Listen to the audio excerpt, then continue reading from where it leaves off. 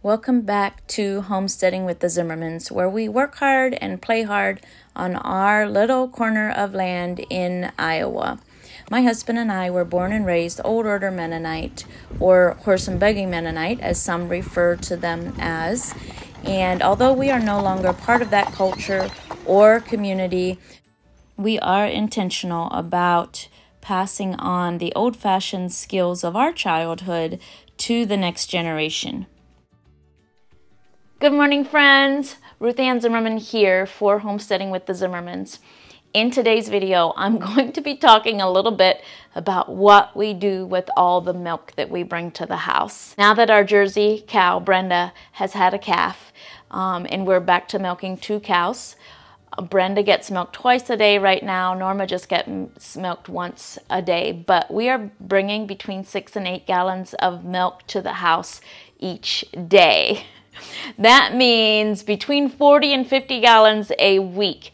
So when we are in this stage of our milk cows, every day I have to say, what am I going to do with milk today? Because every day I have to do something with milk, whether that's make cheese or make something else with milk, or run it through the separator and collect all the cream and give the skim milk to the pigs. So in today's video, I'm going to be showing you a couple things that we do that use up a lot of milk. One of them is a Farmhouse cheddar cheese and protein pudding cups, and I'm going to show you a little bit how our separator works and how we make butter. And I'll also link all of the other videos with milk resources or things that we do with milk in the description. In addition to utilizing all the milk ourselves, we also have friends and neighbors that will come and get some milk from us. So that takes up about 5 to 8 gallons a week is what we share with friends and neighbors. But that still leaves us with a lot of milk to use as a family.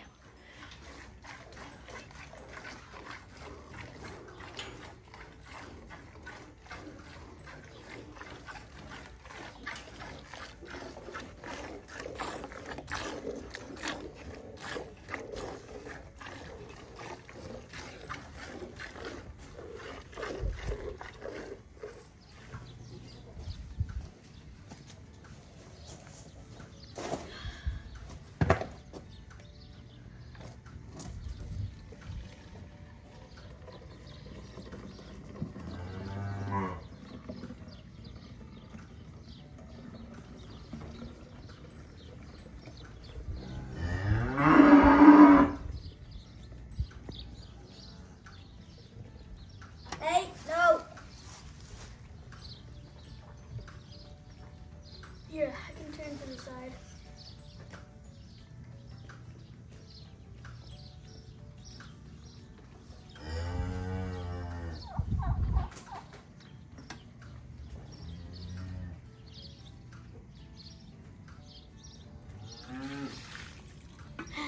It's a lot extra.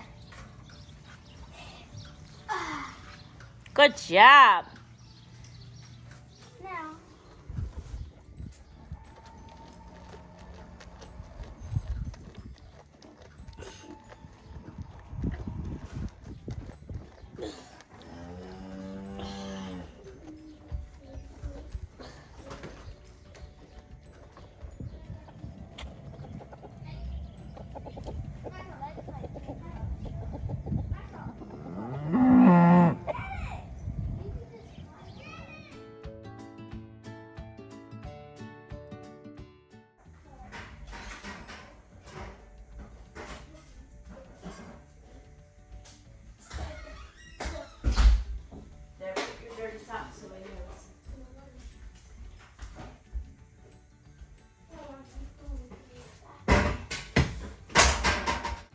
So this morning we are going to sanitize everything and strain our milk, and then we're going to run it through the cream separator. And we use peroxide to sanitize rather than bleach, and I'm going to link the video in the description. I'm going to link the video where I talk some more about the reasons we use peroxide instead of bleach.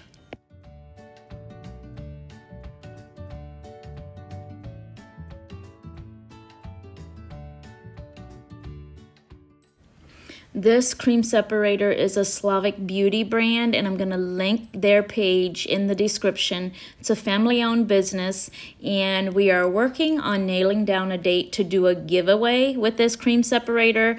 But today I'm going to give you a brief rundown of how it works, and then when we do the actual giveaway, I'll be much more in depth with how it works. But basically, it has these little cones that go inside this silver thing, and it has an adjuster where you can adjust it to either get more cream or less cream. You know, how hard do you want to skim your milk?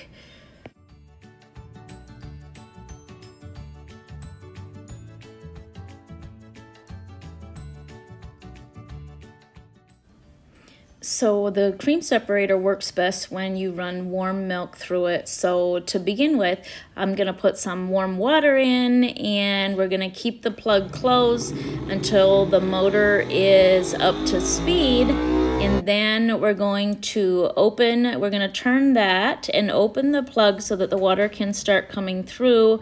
And when the water all comes out to where the skim milk comes out, we know it's put together and working properly, and we can start adding our milk. You can see the skim milk coming out here on the left, and the cream is coming out here on the right.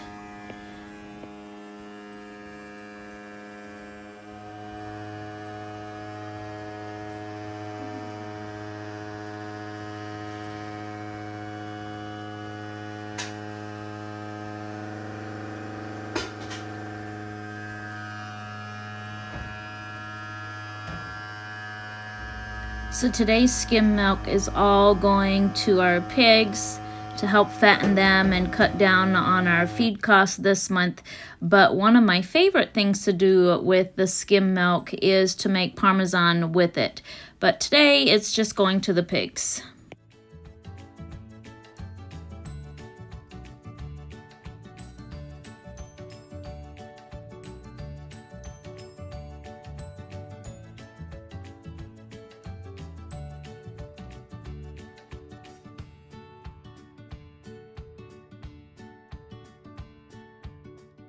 Using the cream separator in the morning takes just a little more time than straining the milk and putting it in the refrigerator, but in the long run it saves me a lot more time and energy, because normally if I want to collect the cream from my milk, I need to strain the milk and put it in the refrigerator and leave it there for 24 to 48 hours and then skim the milk, and then I have got, you know, the jars to wash, and I get more cream using my separator. Like, I can skim it harder using the separator. So in the long run, I do feel like the cream separator saves me time.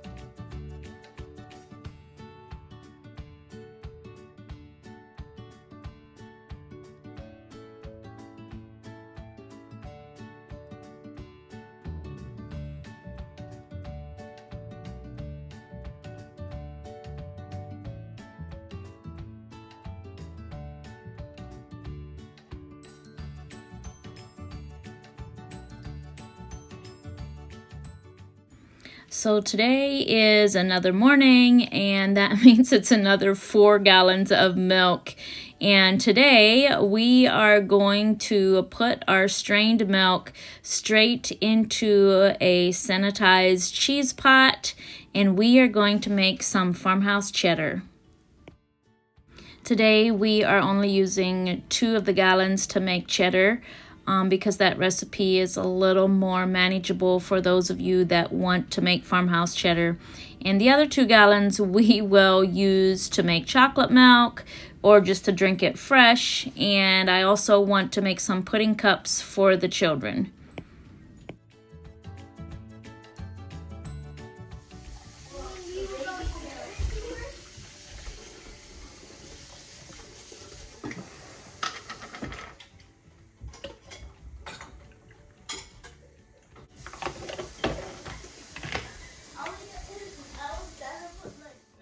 So I'm going to begin my cheese making process by sanitizing some of my tools that I know I need to use right off the bat, beginning with my thermometer and a container to rest all my tools in.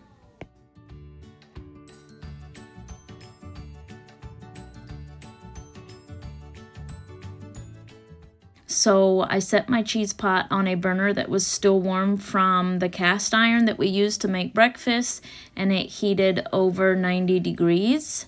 So I have to set my cheese pot into the refrigerator and let it cool back down to 90 degrees. So in the meantime, I'm going to take all the cream that we separated yesterday and put that into my butter churn.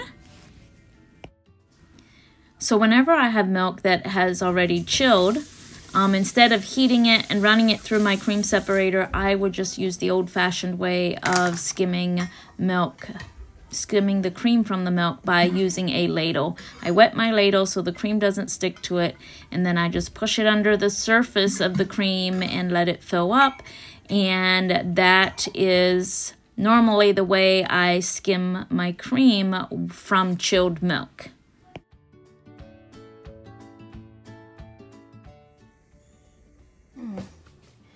So the reason that we sanitize everything for cheese making is because cheese making is really just a battle of the bacterias. And when we make aged cheeses, especially when we make aged cheeses, do we want to sanitize everything. When you're making cheeses that don't need to be aged, it's not quite as important. But in this case, we're making a farmhouse cheddar, which we're going to age, and we want our chosen bacteria, which is the mesophilic culture, we want that bacteria to be the abundant bacteria and not any other bacteria that may have fallen into the milk while we were in the barn. Okay, so I've sanitized my spoon and I'm going to put it in this sanitized container. And my milk is at 90 degrees, so we're ready to add our culture. Well, this is the mesophilic culture, and I get this from Azure. Some people use like clabber culture. I have tried the clabber culture and haven't had great success. So I've gone back to using my bought cultures. So this is a mesophilic culture, and the difference between mesophilic cultures and thermophilic cultures is the thermo is for high temperature cheeses and the meso is for low temperature cheeses. The farmhouse cheddar is a low temperature cheese. So we're using 1 packet per 2 gallons.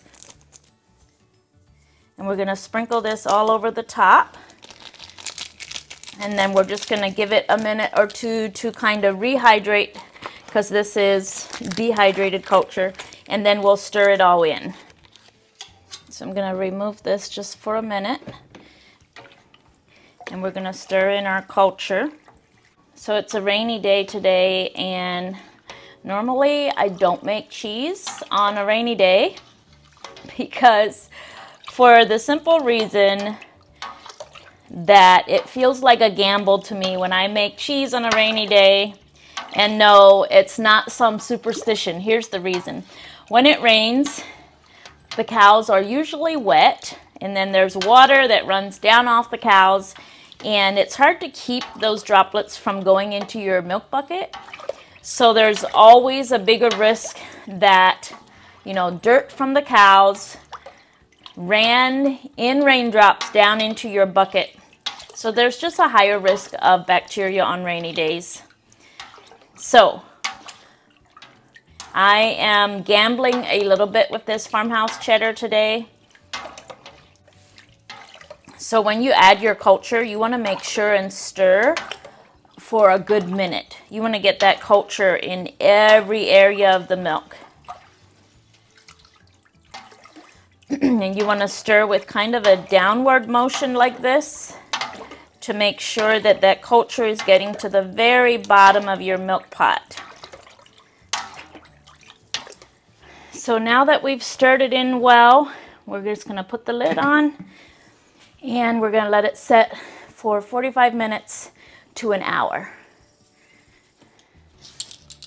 So now that our milk has set and cultured for 45 minutes to an hour, it's been about an hour, we are going to add our rennet, and I'm using half a teaspoon of rennet diluted in about 1/4 a cup of cool water, and I sanitize these two pieces. If you don't want to sanitize everything, it's fine. It's just more of a gamble. I mostly do it to prevent yeast contamination because I make a lot of sourdough or bread and I don't want to get any yeast into my milk because I don't want to get any breadcrumbs or anything that was against bread or had breadcrumbs in it into my milk. So we're going to pour the rennet in, and then we're going to use our spoon that we had resting in that sanitized container, and again we're going to stir this for a full minute. So if you're using pasteurized and homogenized milk, this is the time where you would add your calcium chloride as well.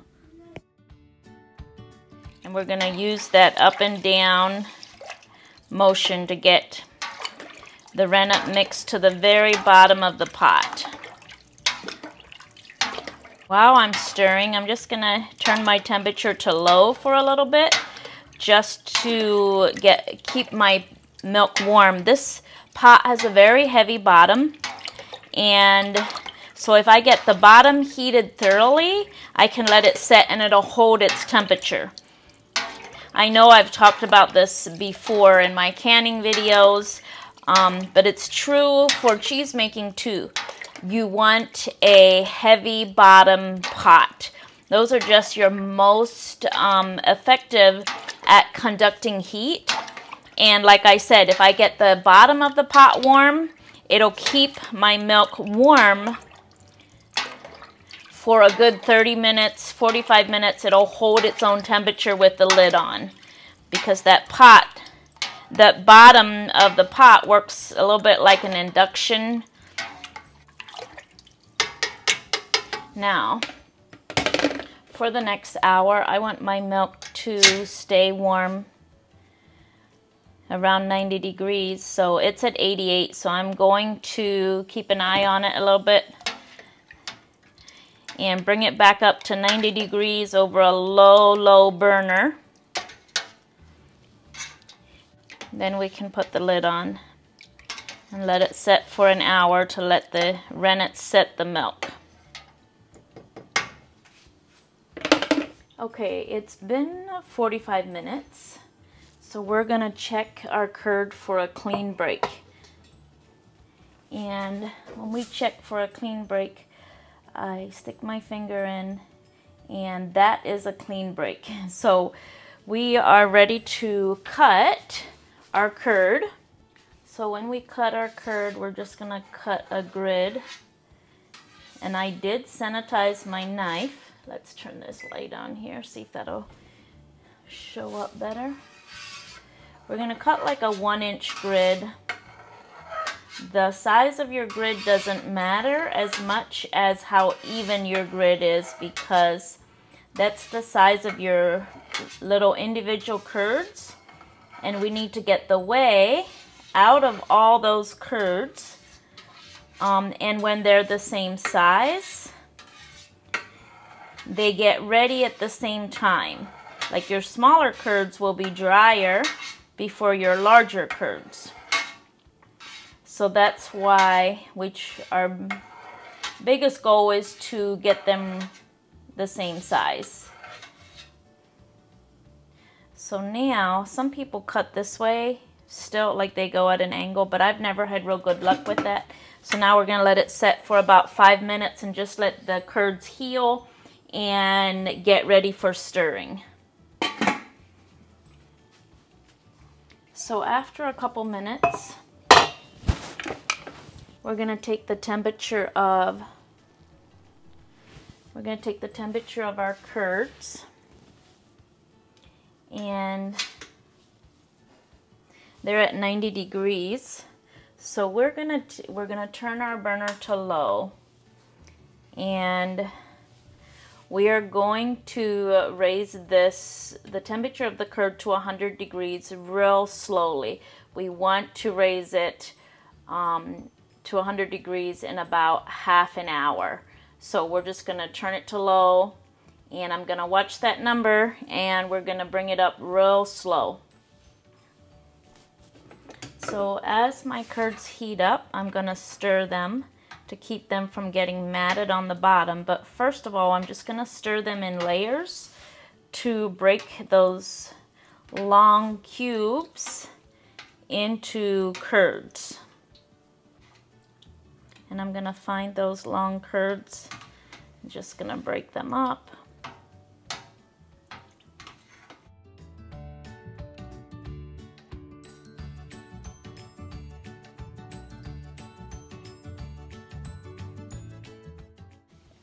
So we're just gonna gently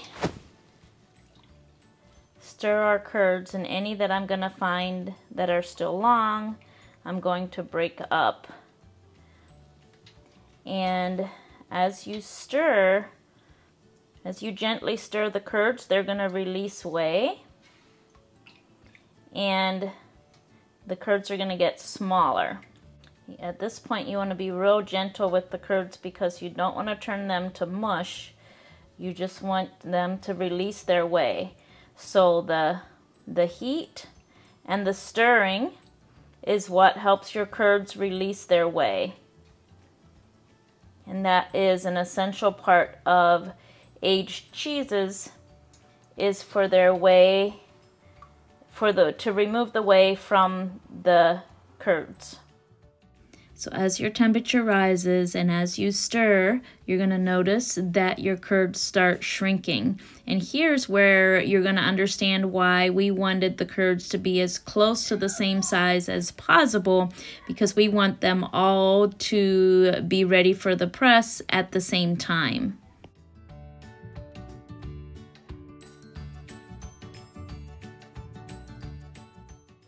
So you're just going to keep stirring over the next 30 minutes and adjust your burner so that the temperature of your whey and your curds comes up to 100 degrees.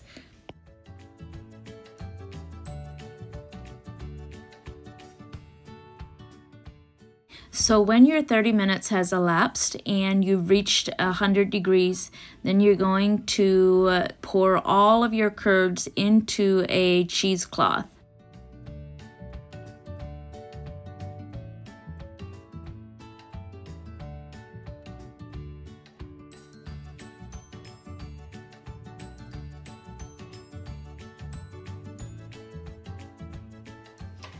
So then you want to rest your curds in a warm place for an hour.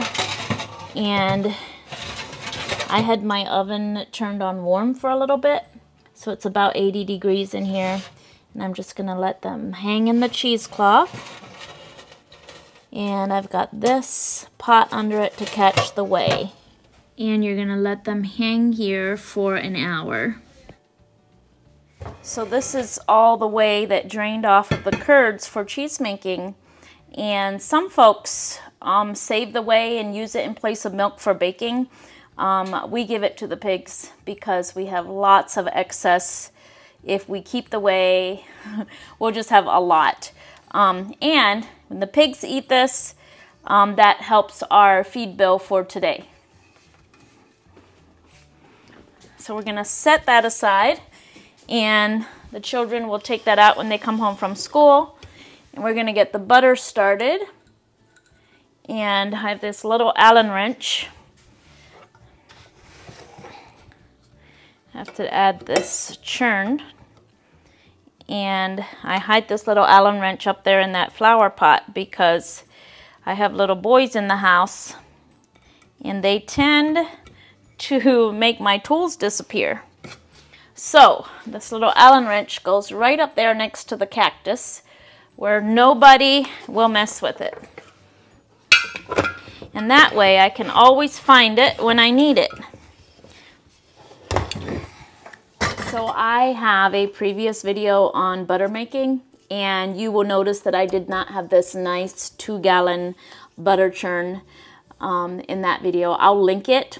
I used to use a mixer or a blender, so you absolutely do not have to invest in a large butter churn like this right off the bat. You can wait. We didn't get this until we got our Jersey. Because then we had a lot of cream. Jerseys tend to give a lot of cream. So we didn't get this until maybe 8 months ago. And it has definitely helped me save up more butter and get more butter in the freezer because it's such a hands-off way to make butter. Because when I used my blender, I would have to make it in small batches. And it just kind of it was a big deal. And the same with my mixer, I had to make it in small batches, and it just took up more hands-on time. So this has definitely cut down on this has definitely made butter making fit into a busy schedule much easier.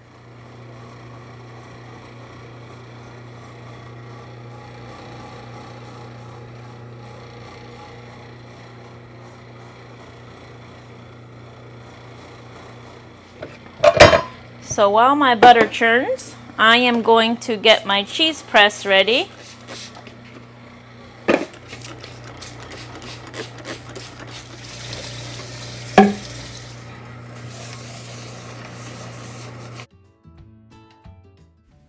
So after an hour, we are going to get our cheese out of its warm place and remove it from the cheesecloth.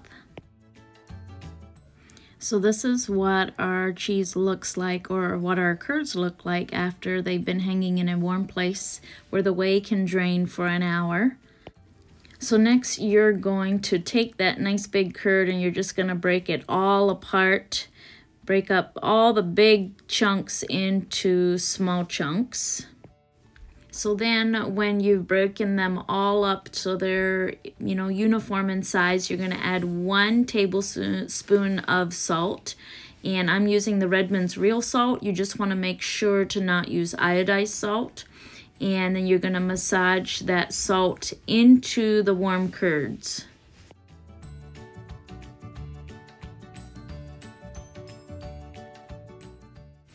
And then you're going to line your press container with your cheesecloth, and you're going to transfer the salted curds into your press that you have lined with your cheesecloth.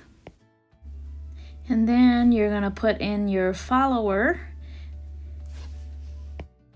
And then I'm going to put it in the press and put about 10 pounds of weight on it for 10 minutes. And I don't know how much is 10 pounds of weight. I just turn it down. I don't turn it tight. I just turn it down until the whey starts squeezing out. And all this time you want the curds to stay warm because that's how they will mesh together.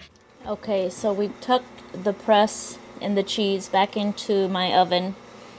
And I've set my timer for 10 minutes.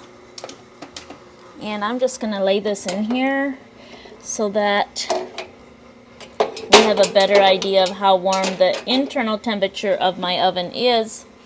But I do know that it's warmer than my house.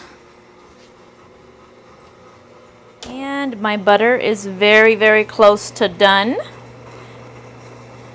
It's starting to separate. And we've got butter. Once I see butter chunks, I usually allow it to churn for a couple more minutes just to get It helps get all the buttermilk out of the butter.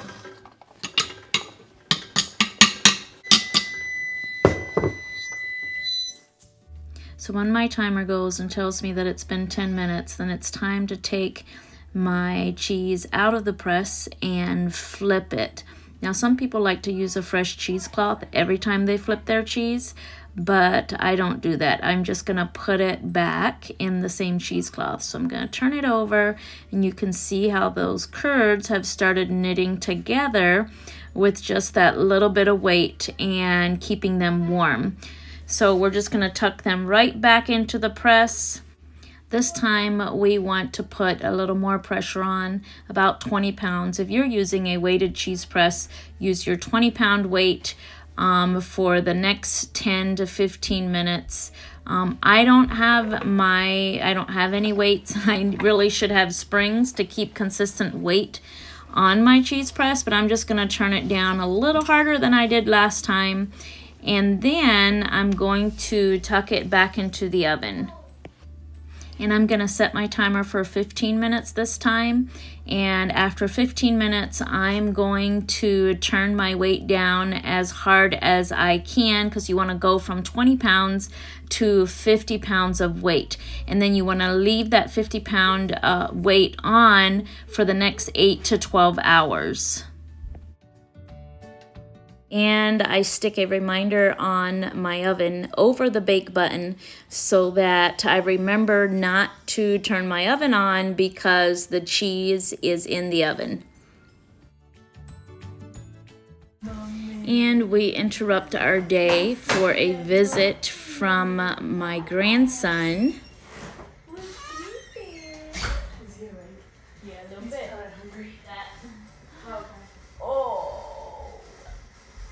Come to mommy's house?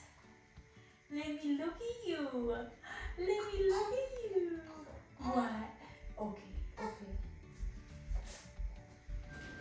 So I'm going to start working with my butter, and I like to work with it a little bit in my butter churn while it's in the buttermilk and get it to stick together a little more so it's not in such fine clumps, because it makes it easier for me to remove it. So you can let your buttermilk set on the counter for 12, 24, 48 hours and allow it to culture, and then use it as cultured buttermilk in all of your recipes. But before it's cultured, it's really just skim milk. So really, I just fold the butter over itself time and time again to squeeze out all the buttermilk, and then also I rinse it with some cold water while I'm folding it, and this helps remove all the buttermilk. If you don't remove all the buttermilk, the only thing that will happen is the buttermilk that stays in the butter will culture and make your butter taste a little sour. And it doesn't ruin it, and you don't have to throw it out. It just is better for baking than fresh eating when it tastes a little sour. We like salted butter, and again, I'm using the Redmond's Real Salt, which is our favorite mineral salt, and I add about half a teaspoon per pound of butter. And then I just fold that all in. So I'm going to measure out my butter and put it into 1/4 cup increments and freeze it that way, because that makes it easy for baking. But sometimes when I'm short on time, I just bulk freeze my butter, and we will have to measure it out before we use it that way.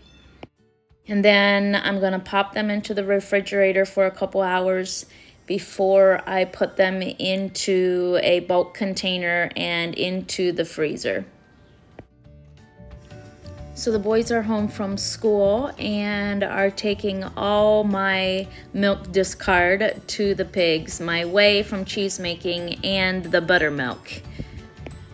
So those 2 gallons of milk that I turned into a Farmhouse cheddar, after 8 to 12 hours, I took them out of the press and I just let it rest on a dinner plate until it's dry. So Normally, I like to use 4 gallons of milk and make like a 4-pound block of cheese just because it's more worth my time.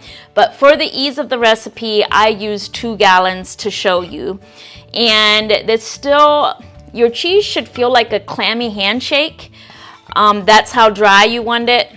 So I'm just gonna let this for a couple, like probably until the end of today.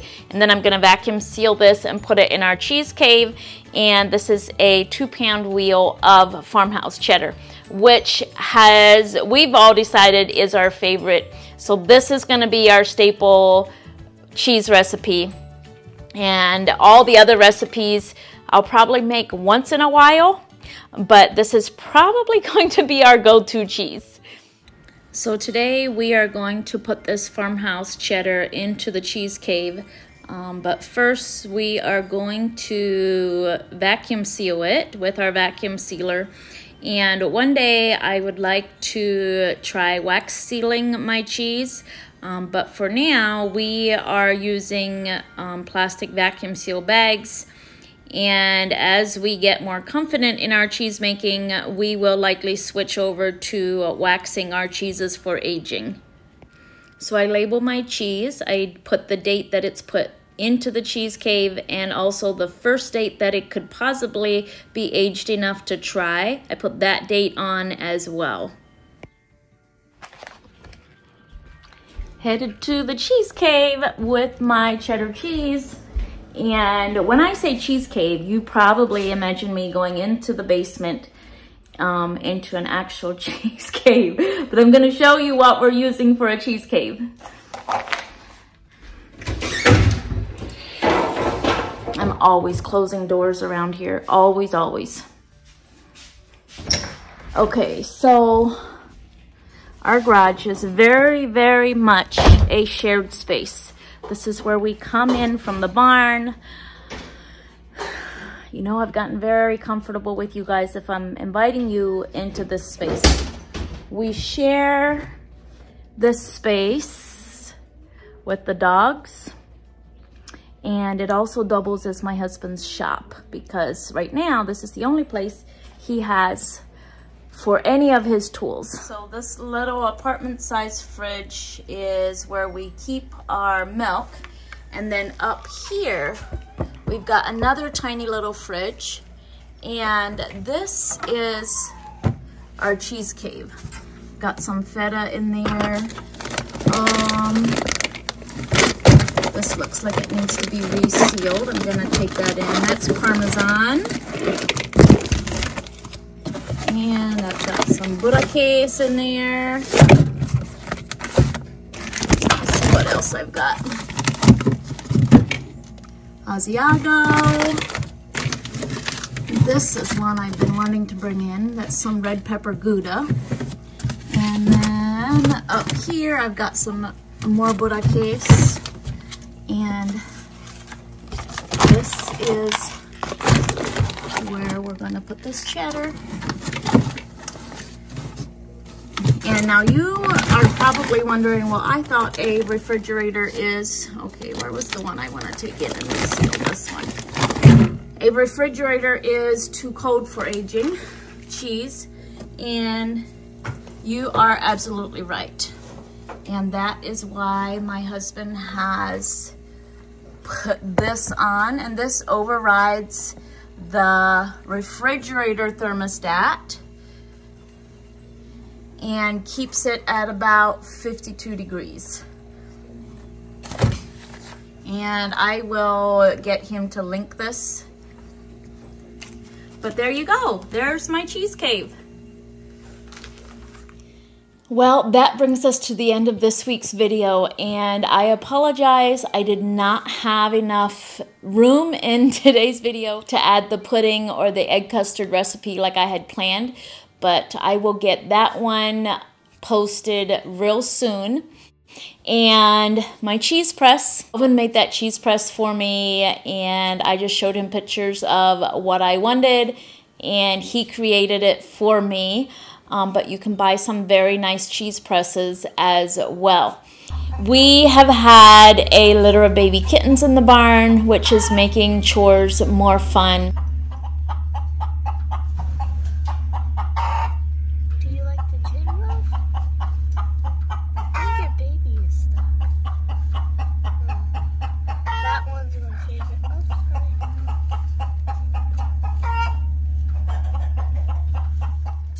along with Sunny the calf, who is growing and getting more spunky every day.